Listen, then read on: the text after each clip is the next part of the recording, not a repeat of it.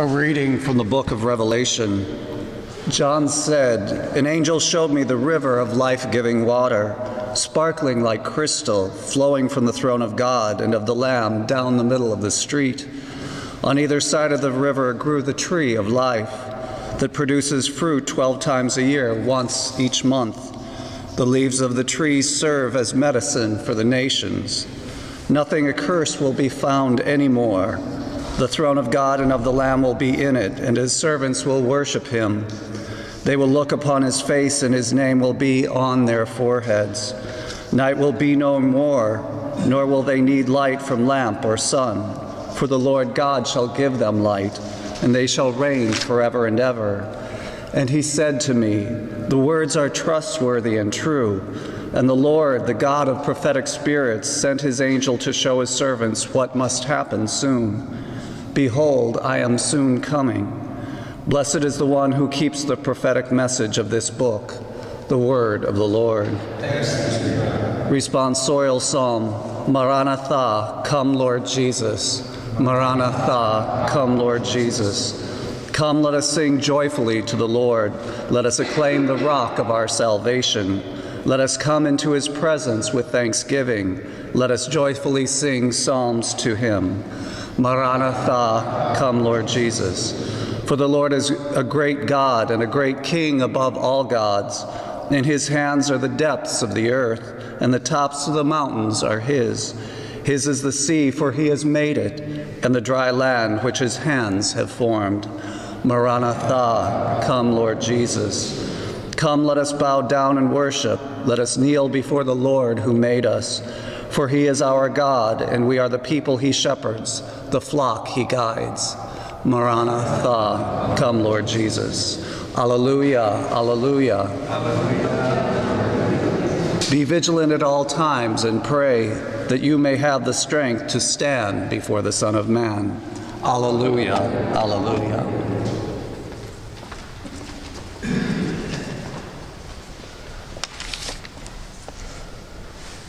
The Lord be with you. A reading from the Holy Gospel according to Luke.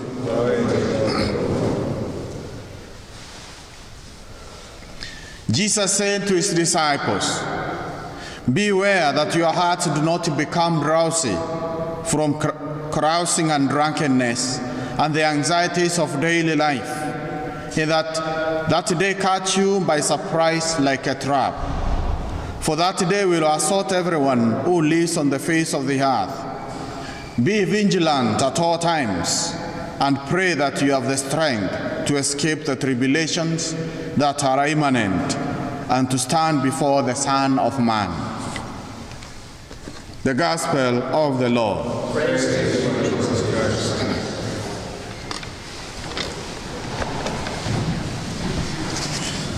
We come to the end of one liturgical year. It's year B. So today at 4, or tomorrow, of course with the Vigil Mass, we start a new liturgical year with the season of Advent. This Mass ends the Masses of this year.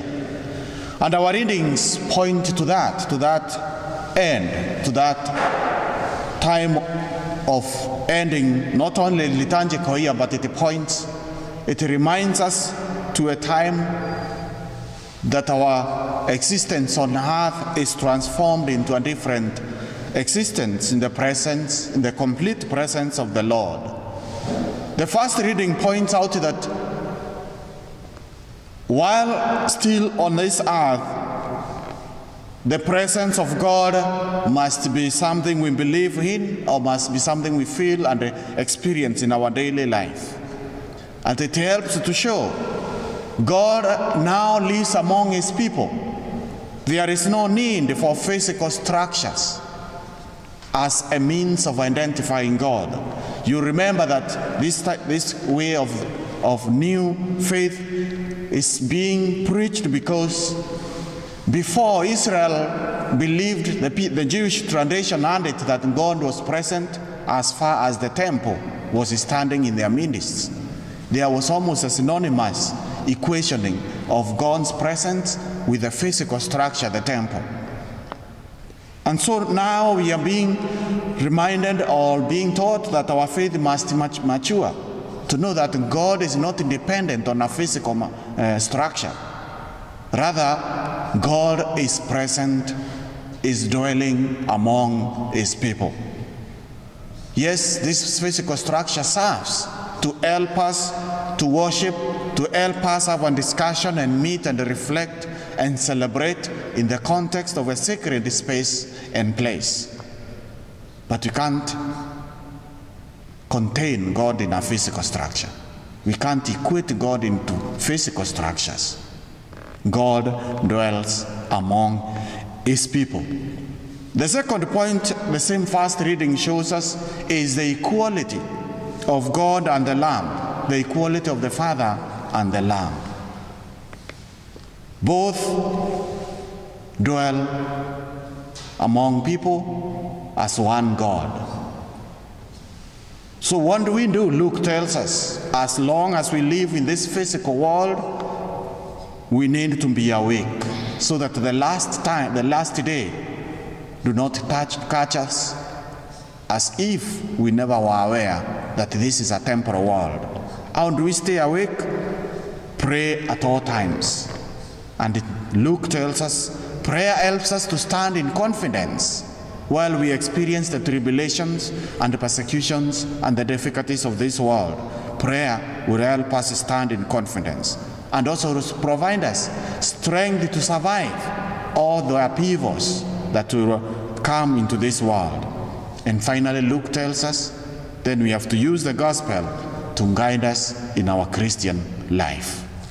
This is the program that Luke has provided, and is the one that concludes our liturgical year this year. The gospel is good to guide us in our Christian life. We pray to be able to stand in confidence, to stand with strength, and to use the spiritual tools to help us live our Christian life.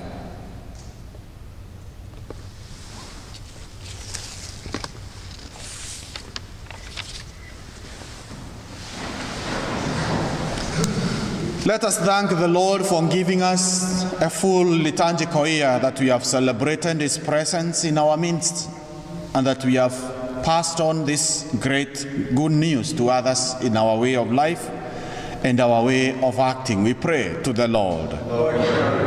For the intention of this Mass, James, Isabel, Salvatore, John, Maria Lux, Gonzalo, Vivera, Father John Lynch, Andrew and Han Minyo, we pray to the Lord. For ourselves, that as we start a new year, liturgical year, that we may experience the presence of God in our families, in our community, in our schools, in our workplace, and that we may witness this God in all those circumstances. We pray to the Lord. What else we pray for? For the sick, especially those in our families, let's pray to the Lord. Lord, hear our prayer.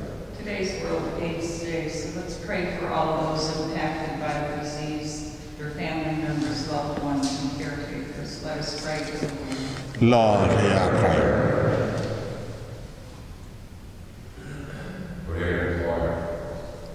Let us pray to the Lord. Lord, hear our prayer.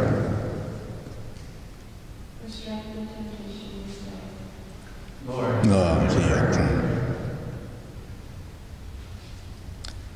We also pray for scientific innovations, especially in the field of health, that humanity may come up with the cures to the difficult diseases that has claimed millions of people all over the world. We pray to the Lord. For this and all that is in our minds, in our hearts, in our families, in our community of faith, in our neighborhood, we bring all this to Jesus Christ, who is our Lord and Savior forever and ever.